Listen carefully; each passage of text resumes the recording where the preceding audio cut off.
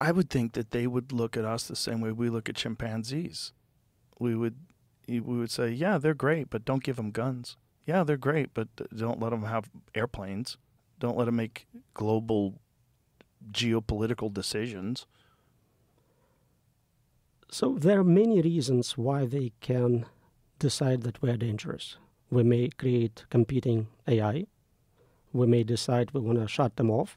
So for many reasons, we would try to restrict our abilities, restrict our capabilities for sure. Yeah, and there's no reason why they would not limit our freedoms.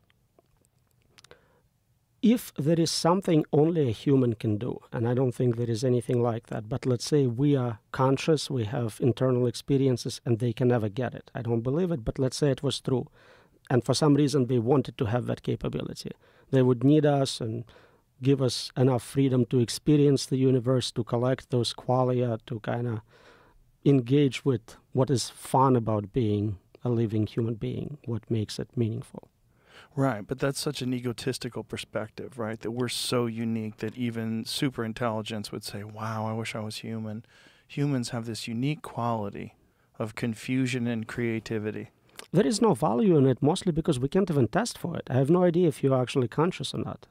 So how valuable can it be if I can't even detect it?